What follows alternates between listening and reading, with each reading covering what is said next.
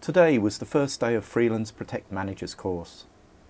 The intense 12-day training course sponsored by the US State Department's Bureau of International Law Enforcement Affairs is designed to train law enforcement officials to plan and implement intelligence-led counter-poaching operations.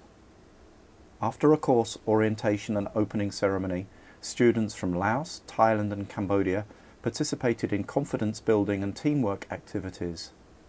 These included a parachute jump from a training tower and quick decision exercises designed to facilitate cooperation between the multinational participants throughout the remainder of the course.